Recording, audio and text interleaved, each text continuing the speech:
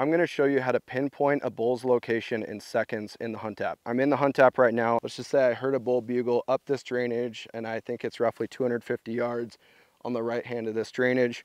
I'm gonna tap my location twice, and then I'm gonna go ahead and put it in what's called compass mode, and I'm actually gonna turn my phone in the direction that I heard that bugle from. So on the left-hand side here, you see yardages as I zoom in and out. I'm gonna tap that rangefinder button. I think that bull was about 250 yards up here. I'm gonna move my finger down to about 250.